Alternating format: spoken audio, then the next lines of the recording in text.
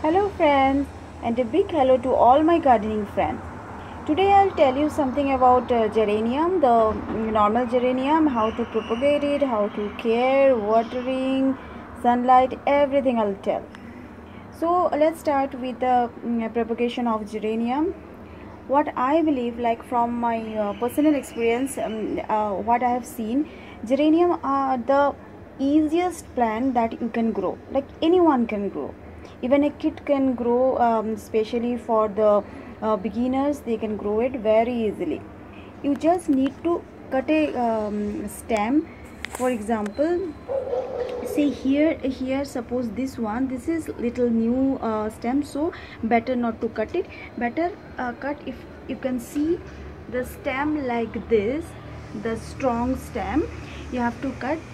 And you can take from 2 inch to 10-inch cutting and just put it in a flower pot.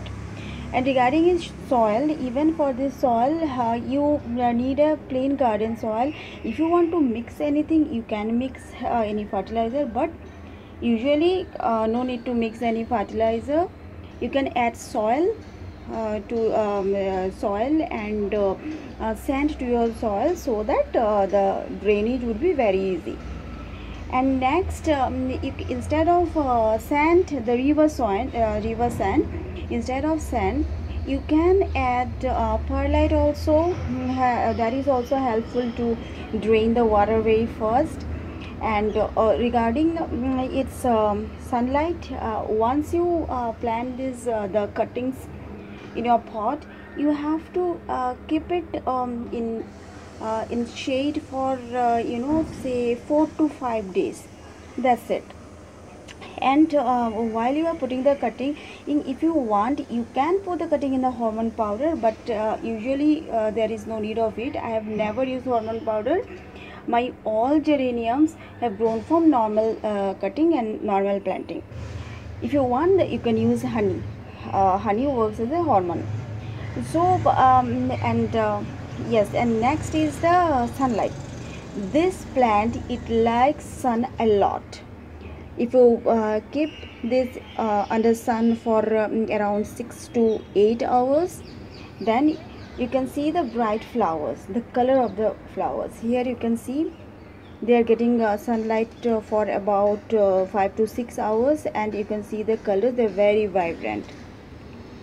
And regarding one tips I want to share, whenever you are planting geranium, like it takes around 15 days to spread its root. So once it grows to 10-15 inch, or say 20 inch, that time you better, if you prune the stem and plant that stem in any other pot or in the same pot.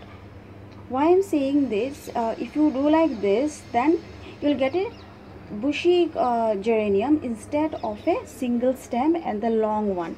As you can see, I'll show you. Just look at my this geranium.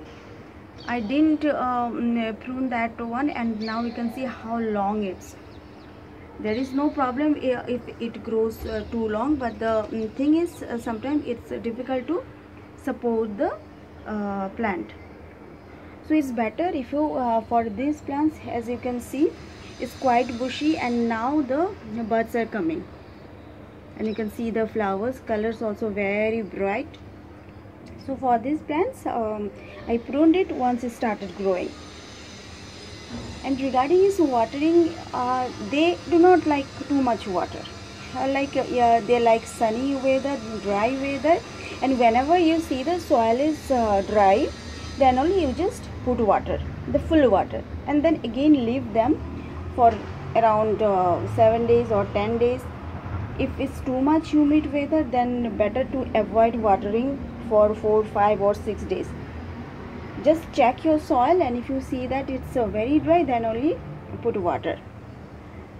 And yes, the last thing what I want to say, these flowers, I have the white geranium also, I have the orange geranium also.